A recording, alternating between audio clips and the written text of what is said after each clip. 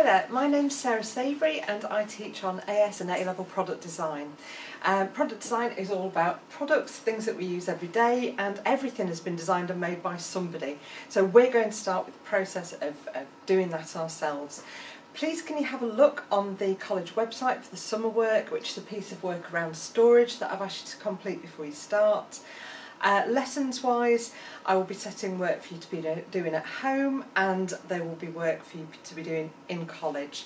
So the first term's a little bit in and out, but make sure that you're checking your emails, make sure that you're checking your Teams, make sure that you're doing all the things that you're asked to do in induction, and I will see you in your first lesson back.